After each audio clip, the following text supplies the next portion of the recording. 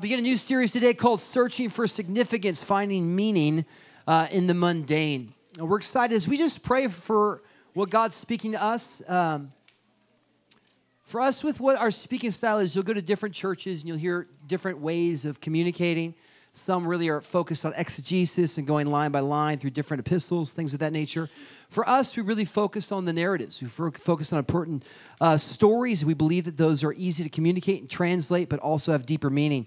But the important thing is this, is if your only Bible content's coming on a Sunday, you will be woefully lacking in what's needed to live in this modern age.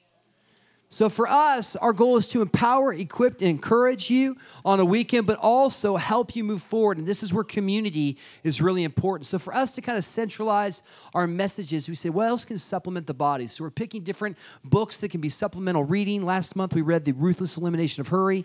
Now we're focusing on a book called Every Good Endeavor by Tim Keller. How many have ever heard Tim Keller before? Amazing communicator, teacher, one of the best in the country. And it's really about how do we redeem the workplace as a kingdom effort with kingdom impact. For a lot of us, we get lost in our 9 to 5, but really for us, we have to understand that we're called as kingdom agents. And what does it mean to redeem our workplace, our home life as a mission field? So we want to encourage you with that. Also, you'll see these questions on social media. Now, I just want to challenge those that are really linear. Pastor Bob and I and others, we are linear people as well. Well, Bob, not so much. But sometimes we won't get to the points that we want to preach on a Sunday morning. We just won't. We spend hours studying and preparing things. And if you're here last service, what I prepared to speak, I ended up not speaking on to its fullest. And for us, we really want to follow what the Spirit is speaking and saying to our church. So we're trying to bring things that are structural and practical for you to take during your weekdays. Sound good? So with this series, I'll be focusing more on kingdom, and then we'll be talking about workplace as well. So do me a favor, turn your Bibles to Matthew chapter 13, verse 51.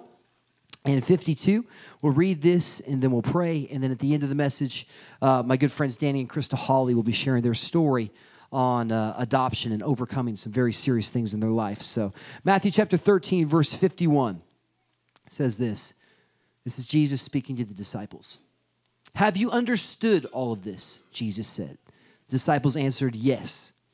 And he said to them, therefore, every scribe who has been trained for the kingdom of heaven is like the master of a household who brings out of his treasure what is new and what is old. Let's pray. Father, we just thank you again for this morning. God, to celebrate beautiful lives that were being dedicated. Again, we bless those families and the new venture they have in raising these kids to seek you. Lord, we pray as we study your word and read passages that are familiar and unfamiliar. Holy Spirit, breathe life upon them. Your word is living, it's active, it's sharper than anything that we can touch or comprehend. And we ask, God, that you would divide our hearts now. You would expose the dead parts of our heart. Like a perfect cardiologist, would you come in and identify where growth and life and hope need to increase? We pray as we live in this culture that is in seeming chaos. As fear has come in with the threat of an epidemic and virus, we thank you that our safety and security are found in you, Jesus. That we do not need to be afraid, for behold, you have overcome the world. And God, we stand in that confidence. Pray for those here that have been weary, that have been overwhelmed. God, we pray for those that have been fighting against loneliness. Just eyes closed in the room, you've been really feeling this sense of being alone, of facing despair. Again, this is a personal question, but if that's you, just go ahead and lift your hand if that's you right now. Father, we declare that you are the God of all comfort, that they are not alone. There is a family here that loves them. There's a family here that is ready to be in relationship with them. But more importantly, there is a God who's available for relationship. And God, we just pray that you would bring like a blanket of comfort over them, Holy Spirit, where there's been fear and disillusionment and worry, those that have recently lost jobs. God, we thank you that you are our provider, Holy Spirit. We are sensitive to those areas of need, and we just ask, God, that you would come and make their footsteps firm.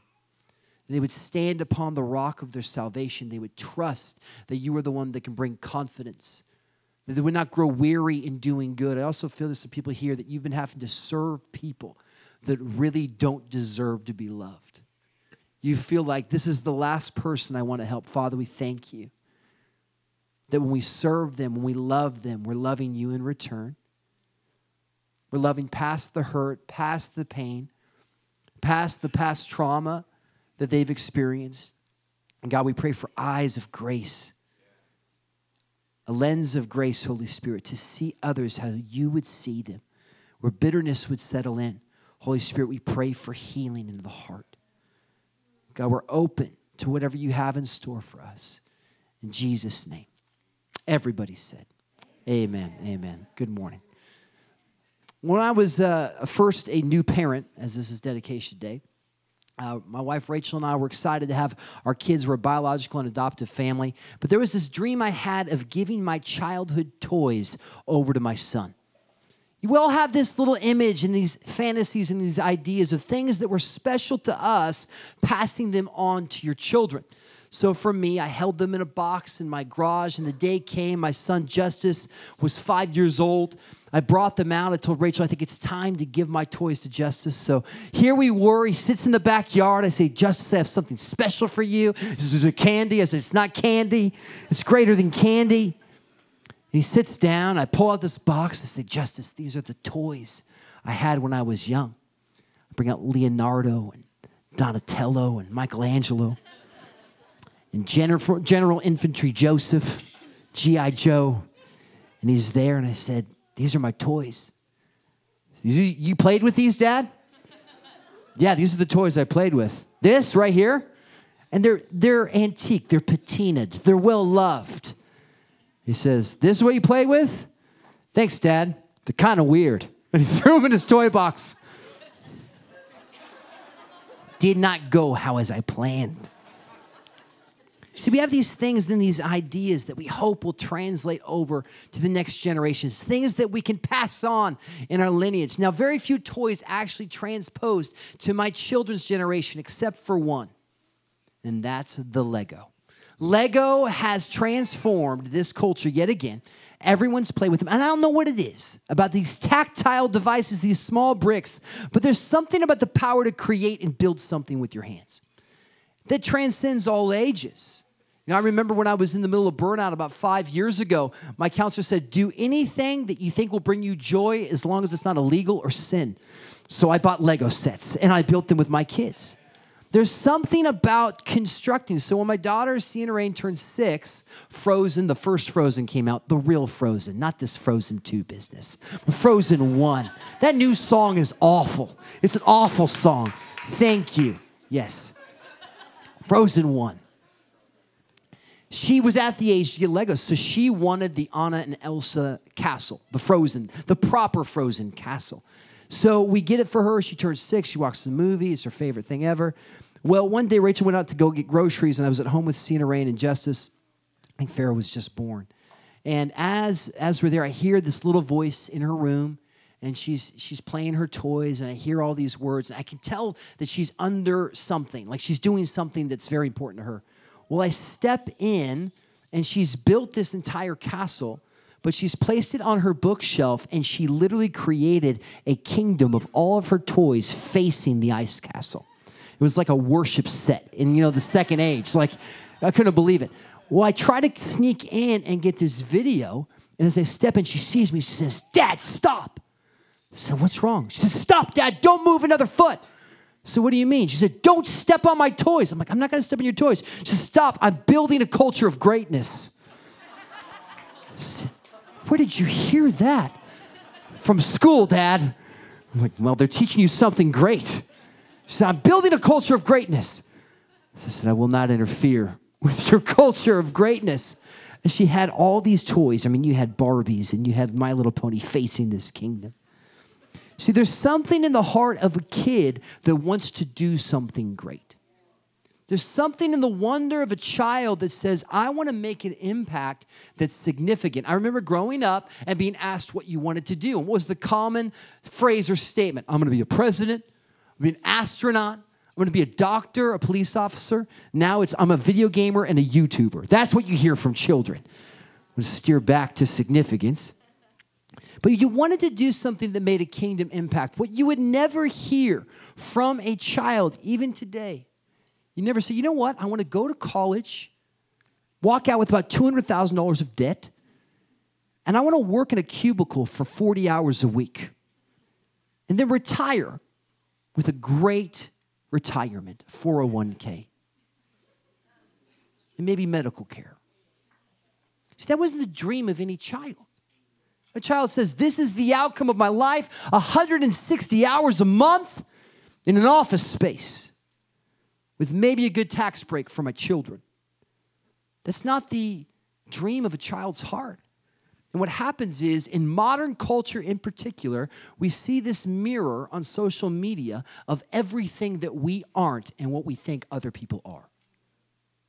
And we see and we sit in our office chair or our desk space and we look and we scroll through and we say, why are they getting this and I'm not? Maybe I'm really not as important as I think I am, which is kind of true. But we start to demean our significance and what we're actually called to be and who God created us to be. And we wrestle with this place of, is there any meaning in life? And this is where we see addiction is now settled in culture. We get affirmation from pornography. We get pain relief from prescriptions. When there's this ache and this longing of the human heart to be and mean something of significance.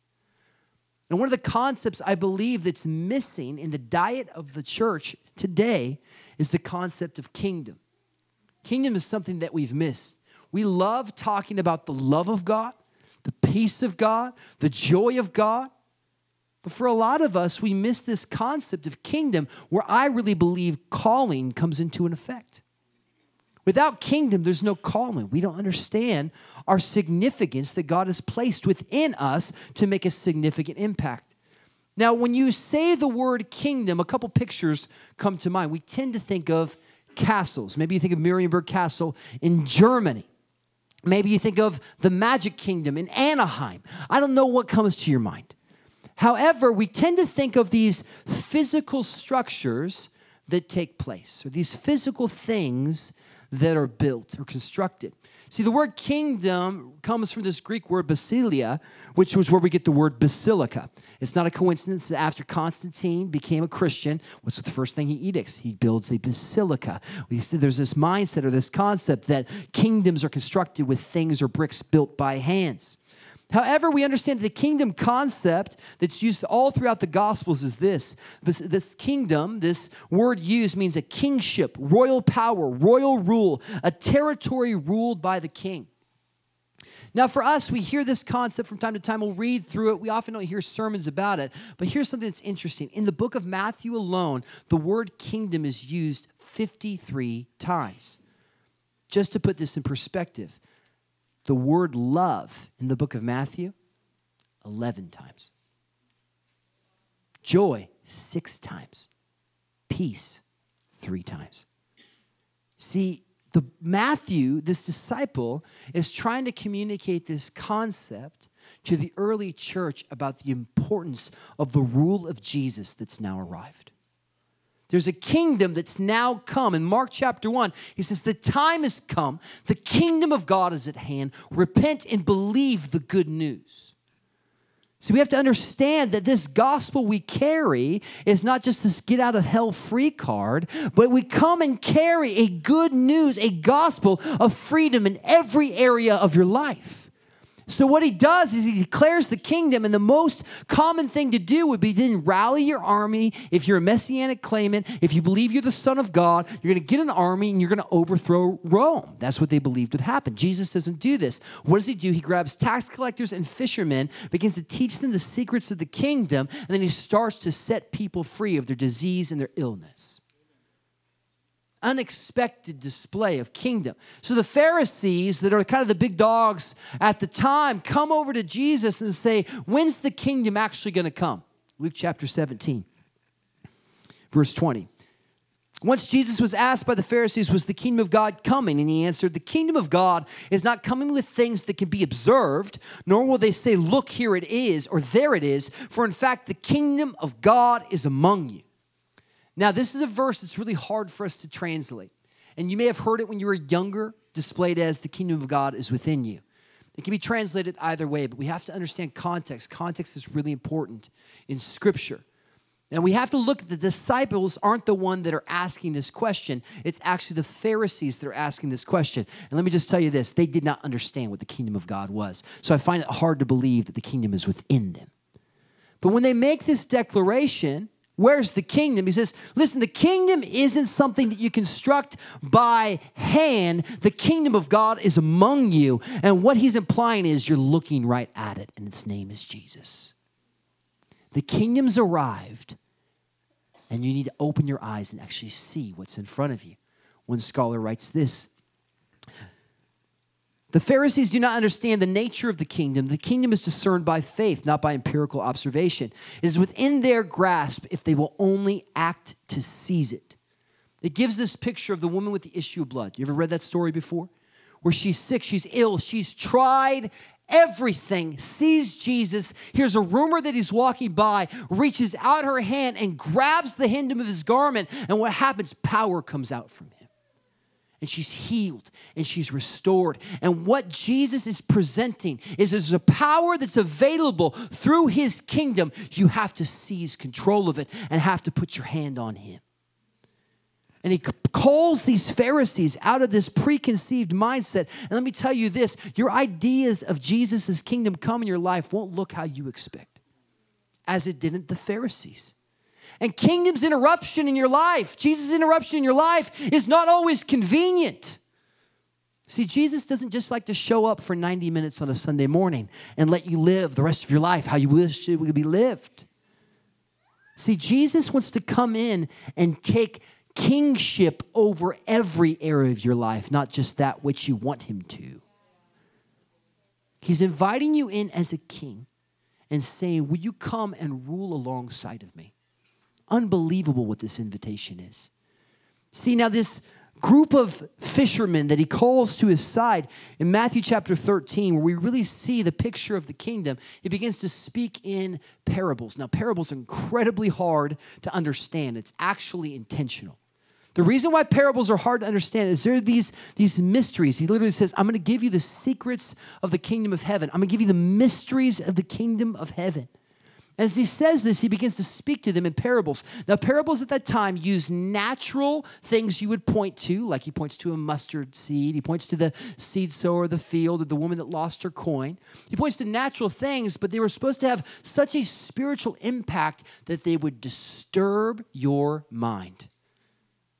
How many knows to get disturbed is actually a good thing from time to time?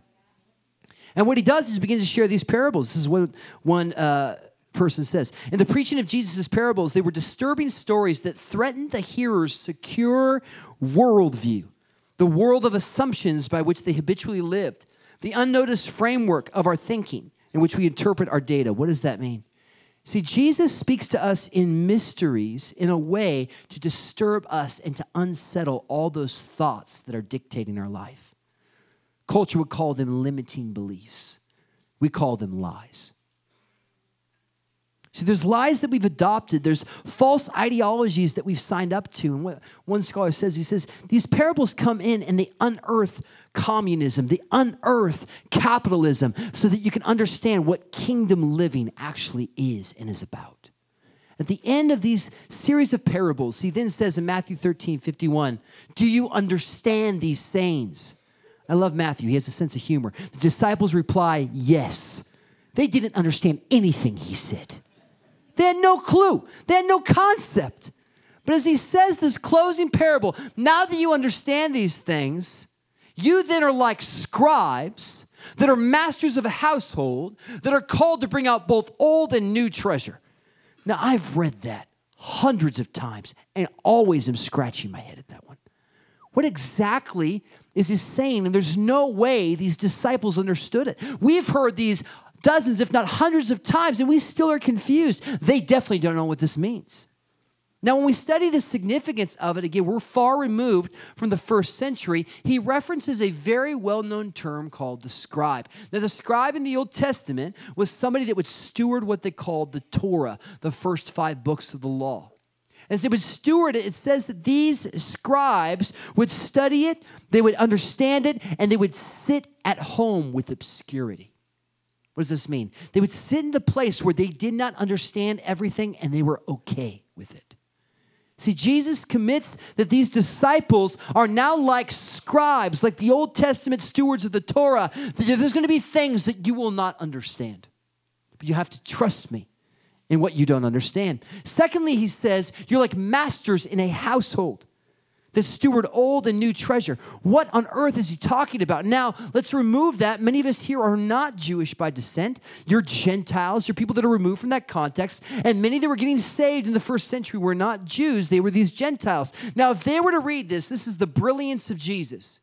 They would hear that word scribe and not really have any Old Testament identification to it. They would understand the Greco-Roman usage and the actual literal translation of this phrase that he's now giving you his disciples is this, that they are scribes in the kingdom. They are chief executive officers of a governmental entity. This is what he says. You then, like scribes, like masters in the house, are CEOs for my kingdom. That's unheard of. Let's think about this. Education, none. Qualifications, 0. Sold everything, yes. That's all they got. They're following Jesus, and he entrusts the stewardship of this kingdom to people that are unqualified. And might I add, so are you. All of us are. None of us deserve a rightful place in this kingdom called heaven. None of us have earned it. He says, I have a food you know not of. I teach things you don't understand. And he says, I've entrusted you. And they're there saying, yes, they have no clue what they're entrusting him with. And here's the mystery of it. He says, you're called to bring out both old and new treasure. Old treasure they would understand. That's the Torah. That's old revelation. What's the new treasure? It's the power to set people free. You have power to set the captive free. That was the call of the Messiah. That was the awakening of the kingdom. Well, how is this so? He said it. The Spirit of the Lord is upon me to what? Preach good news. To set people free. To open the eyes of the blind. The old treasure was the promises of the Messiah. Was the promises of the coming kingdom. He says it's now arrived. And guess what? You're stewards of its treasure. That's your responsibility as CEOs in the kingdom. And we wrestle with significance. And we wrestle. What's my purpose? God, just give me a prophetic word. He did. It's done. You don't need any more. What I love about all my friends that I preach with, friends I get to know like Sean and others, we all ask our testimonies. Feeble testimonies, nothing significant. You know how many of us got public words from stages? None of us. We had to hear the voice. You have to hear the voice. You have to grab a hold of the robe of the one that is speaking. And stop waiting for some mantle to fall on your shoulders. It's called Jesus. He did it at the cross, and now he's invited you into his kingdom as kingdom emissaries. Those will shake nations. And here's what we have to understand is in our culture, our identity is informed by a few different things. Modern day, our identity is defined by 3 things. Your income, how much you make, your intelligence, where did you go to school, and now the modern one, which I can't stand, your influence. Your income, your intelligence, your influence. I was on a trip recently with somebody. People were on the trip that loved the Lord, people that didn't know the Lord. I asked one of them what they did. She said, I'm an influencer. I said, you're a what? I'm an influencer. What does that mean? Well, I promote products on social media. And so you're an employee of Instagram. That's what you are. Found out later she took pictures and just stewarded her parents' trust fund. See, influence is when people are willing to follow you into war and follow you into things that matter. If you think you have a following, tell them you're all going to go serve at Loaves and Fishes tomorrow. See how many of your followers show up. See, those that had influence are those that actually make differences and don't peddle products for fun. See, we have to understand, if you want to see kingdom impact take place, you have to go where no one else is willing to go. And that's what Jesus did. They asked him, when are you going to bring the kingdom? And he said, I did with those that were poor and those that were oppressed and those that were hurting and those that were sick and those that needed kingdom power in their life. If you want to see miracles, stop waiting for a magic altar call. Go to those that are desperate in need of healing.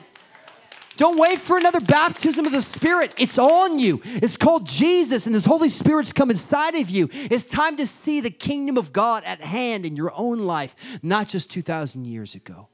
This is the invitation. He says it's in you. So we have to ask this question, where does our identity come from?